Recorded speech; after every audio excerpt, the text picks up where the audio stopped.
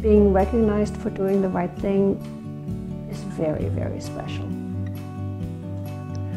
Ethics is doing the thing that you know is correct, that gives a fair chance to everybody with whom you are involved.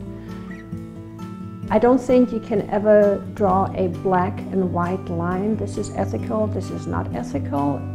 The definition of fair and transparent can vary from group to group that you deal with.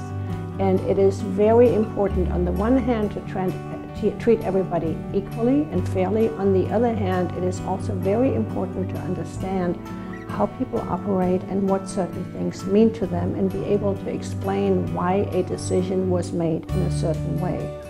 To me, that's the most important aspect of all this. You can be fair all day long, but if people don't perceive it as being fair, if they perceive it as somebody else getting an advantage, you have lost the battle. When you get confronted with an ethics problem, the most difficult part is when it involves a person that you have a relationship with, and you have to weigh what the relationship is worth versus what your feelings are, what is the right thing to do. You have to feel secure enough to say, even if the consequences are not good for right now, the long-term consequences would be much worse if you didn't do the right thing. Part of that is being honest when you made a mistake about something.